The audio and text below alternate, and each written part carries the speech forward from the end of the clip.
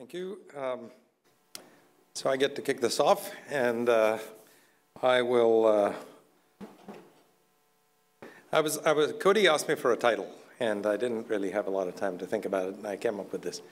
The reason that I'm interested in E is because I tend to think mostly about complex phenotypes, and I've been trying to understand the role of the environment in things like adaptation and human traits of various sorts. And I'll give you some examples as we go along. And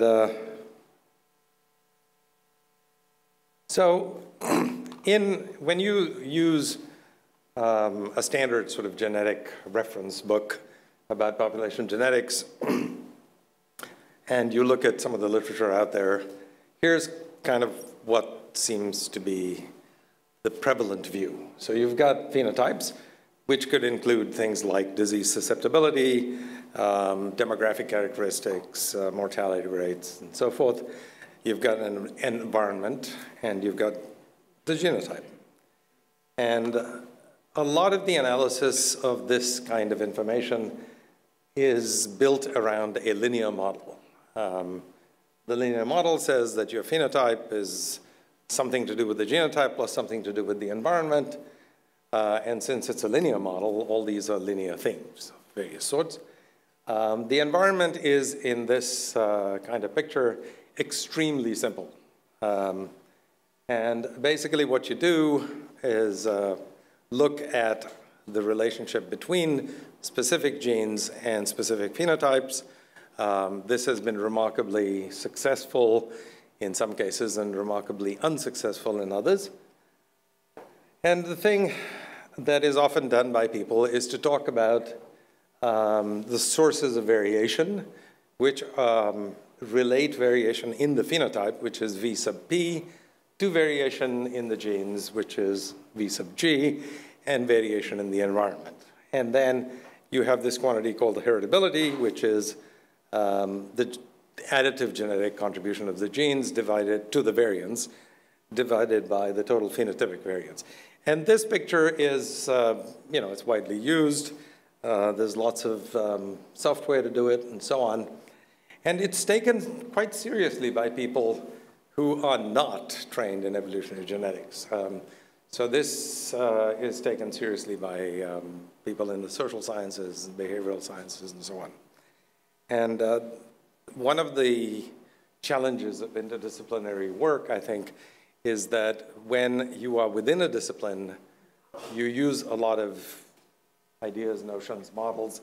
And these models have limitations which, when you are in the discipline, you are keenly aware of. But when you're outside the discipline, you don't know that there are limitations. You say, this is the way the world works. One of the consequences of this, which most of you know very well, is that if you have an additive model and the environment is extremely simple, it really influences the formation of the phenotype and pretty much nothing else. And if you have weak selection, then you get this result, which you can derive under all sorts of conditions. And it's been derived in various forms for nearly a century by different people under these limitations. So the first thing that you find is that heritability is almost fixed in this picture. And the second is that the rate of change of mean phenotype is essentially the heritability times the strength of selection. Those are two givens. And people use this a lot. So the first thing you can say is you can look at long-run evolution. You can say, well, evolutionary change that is microevolutionary change is where you've got a species and you've simply got a shift in the genetic composition of the species. And it might take about 1,000 generations or something like that. And macroevolutionary change, which is the formation of new species and things of that sort, might take 10 to the 6 or 10 to the 9 generations. It goes on for a long time. My old boss, Dick Lewontin, this is where I heard this particular line. He may well have gotten it from someone else. But The point about this fact, which we don't often think about, is that it's from this kind of evolutionary perspective, it's literally been the blink of an eye since the Roman Republic. So genetically, there's no reason to think that we're any different from the Romans, if this is, in fact, true. And we don't actually have a very good idea whether it's true or not. One thing you can do is you can look across species. And when you start looking across species, there are various ways of estimating heritability, and there's ways of estimating additive genetic variation, and then there's ways of demonstrating that there is selection. And then you can go out and you can actually look at natural populations and say, well, I've got heritability, I've got selection, and therefore I should see a change. And more often than not, you see no change. Species just sort of sit there and do whatever they do. And so it's very difficult to understand why the world is organized a certain way, or why it's not being disorganized in a specific way because of this. This is an important thing which has caused some debate in, say, the demographic community, for instance, because the same sort of thing happens over there. You find heritability using a variety of models for things like fertility. And you say, well, obviously fertility is related to fitness, therefore there is selection on it, and therefore there must have been selection on fertility, and there are people who think it's happened in the last century or two. And in fact, if you look at the way human populations work, fertility has sort of been going in the wrong direction from this perspective. So when you start thinking about this, you are naturally drawn to the idea that if you get more information, it's going to be a good thing. And so one thing you can do is you can start looking at GWAS. And in this, you have data on single nucleotide polymorphisms, a lot of them. The number of those and their locations on the genes are a function of technology. It's technology driven by informed choice and so on, but nonetheless, it's driven by technology primarily. The number of people that you can collect data on is driven by cost and how much NIH is willing to fund if you're in this country, NSF if you're operating on the cheap, and then you try and do meta-analyses otherwise. And the number of phenotypes that you can actually get information on is again driven to some extent, certainly, by factors that are really not scientific per se. Another possibility is you can collect data on omics. So you can look at the metabolome, you can look at proteomics, you can do that kind of thing. And you have similar kinds of constraints there. You have to deal with the technology that you have and the money that you have at hand. So I'm going to give you one example of a study in which we used an omics approach to look at fruit flies. And in particular, the fruit fly that I want to talk about is a kind of Drosophila, but it's not your favorite Drosophila, probably. These are Drosophila mohavensis, which are a desert Drosophila. They're bigger than the usual lab Drosophila that we're familiar with. And they actually breed, lay eggs on cactus. So here's the situation. This little finger pointing down here is Baja California. That's the mainland. And you have essentially two different types of cacti on Baja and the mainland. And they differ in terms of the typical diameter of these stems that they have. And there has been a movement of these Drosophila mohavensis from Baja to the mainland. And that's taken place over quite a lot of years. Now, what does that do to the fly? Well, it turns out that if you are going to lay your eggs in a cactus that is about yay across, the way you do it is you wait for a rot to form in the cactus. And then you've got a rot which might be that big if you're lucky. And this thing dries out pretty quick. On the other hand, if you move to a region where the cacti are sort of like that, and they have big barrels on them, then when you get a rot, the rot takes a long time to dry out. Now, if you think about what this is doing to a fly, it's actually exerting extremely strong selection on development time, because you're laying eggs in this thing. Those eggs have to actually go through the cycle and eclose and produce adults before the rot dries. That's what's going on. So we have short development time in one area, long development time in the other. And Bill Edges and Bill Heed before him did a bunch of experiments where they showed that indeed, you can go out and you collect flies in the wild. You can do the standard sorts of experiments that population geneticists do.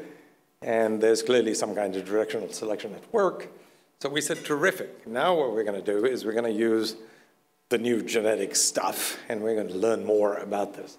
So we thought about how to do it, and the idea that we came up with was that we should look at the life cycle of these organisms, and we should try and follow something about the genome in the course of this life cycle. Now, as I will say again before I close, the genome to me is a dynamic entity. It's not something that it is in a sense, of course, something that you're born with, but what it does over time is really the nub of it. Genes are a network. We've got lots of people studying genomes as networks, but they're a dynamic network. In the first, say, month of a human's life, those genes have to come together in particular ways to form a structure and to produce some of the early developmental things that are going on. And then those same genes have to do other things when you are 30 years old and still other things when you are 60 and so on. And so networks are dynamic. And what we were trying to do was trace the dynamics of these networks over the course of a fly's life, consistent with how much money we had, which wasn't terribly easy, but we were interested in these life history questions primarily. And these are the obvious things, what is the genomic basis of what we're seeing out there? So, in particular, the last point, how do genome-scale developmental programs change through the life cycle? And so we did an experiment, and the essence of this was that we followed, is there a pointer here? Whoop, nope, that didn't work. Okay. No pointer? No pointer, okay, no worries. So what we were doing was we were following flies through their life cycle. So you've got the egg stage, larval stages, eclosion, and adulthood. And we wanted, ideally, to sample the same individual over and over again, but it's very difficult to do that with a fly because when you pull the wings off the poor sucker, it's done. And so what do? Well, okay, you start with a large cohort, and you simply sample randomly from this cohort every few days, and then you sort of hope for the best. And of course, you do replications and what have you, and you try and get a dynamic time series, and this time series contains gene expression over the course of life, and we've got flies from different regions on different habitats and so on. And then the question is, how do you analyze this stuff? Well, you've got the standard problem you have with all this kind of data, which is you need to reduce the dimensionality in some informative way. And the method we used was developed actually here by Orly Olter, maybe not far from here. And she suggested singular value decompositions, kind of generalized. And we tried that, and we discovered something interesting. The first is, what we found was that there were correlated patterns of gene expression, and these did change through time in a characteristic way. But what we discovered was patterns that were true for flies collected in different places and living on different types of cacti. So the signals we were picking up were conserved signals. these were signals that made flies flies, as it were. And they were not telling us anything meaningful about the differences that we were after. Since I'm seeing a sign here that I'm running out of time, I want to talk briefly about human traits. And you might say, well, you know, what are you interested in human traits? For one set of questions, of course, has to do with what makes us the way we are. But I'm specifically interested in environmental gradients. There are gradients in things like fertility, which are well known. There are gradients in things like mortality. And one of the questions we're after is, to what extent does genetics contribute to the understanding of disparity?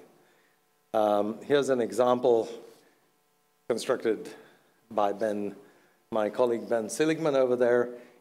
For mortality, this is a Kaplan-Meier survival curve for a sample taken from the Health and Retirement Survey. And the horizontal axis shows days into the study, and the vertical axis is the fraction still alive. And what you see here is those four colored lines represent mortality experience as a function of income quintile in the population. And so if you are richer or better educated, you live longer.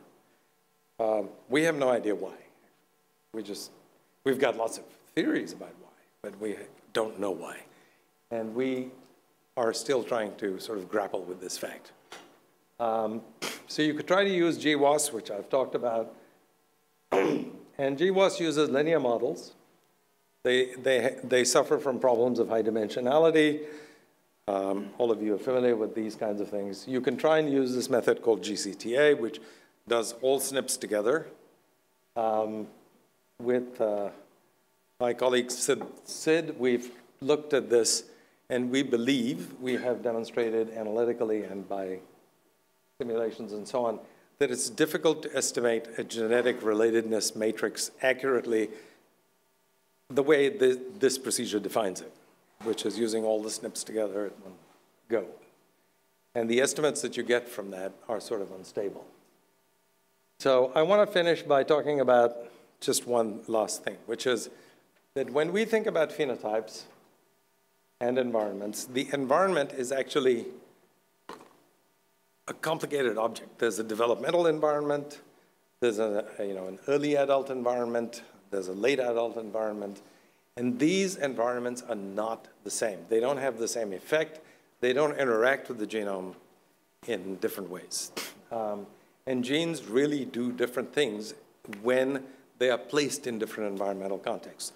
One of the earliest experiments which demonstrated G by E was done on this campus by Clausen, Keck, and Heisey, something like 70 or 80 years ago in the Carnegie Institution. And any gardener knows that about G by E effects, because as a gardener, you can take a bunch of clonal seeds, and then you are going to find the right place to grow the plant.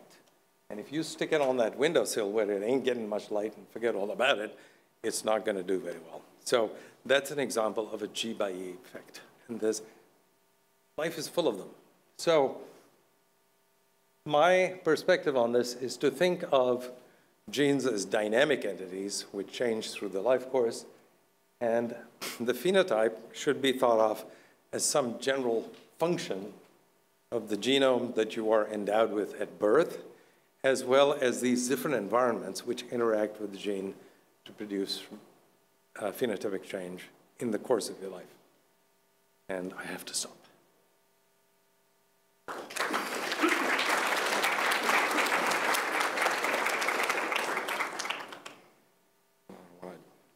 I'm supposed to do something, but I don't know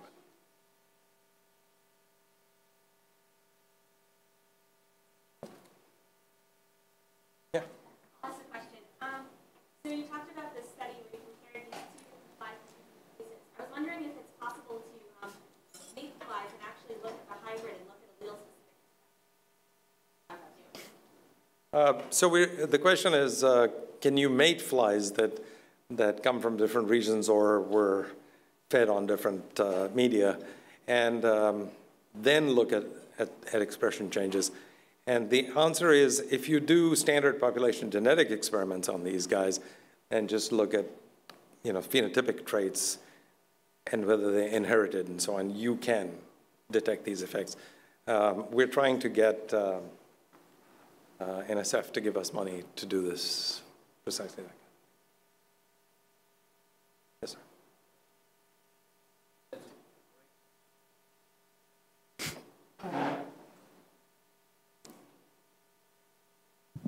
A great experiment that, since it was done in the 1990s, a lot of people have forgotten it, that Eric Turkheimer did on computing the heritability of intelligence in middle-class white areas in Virginia.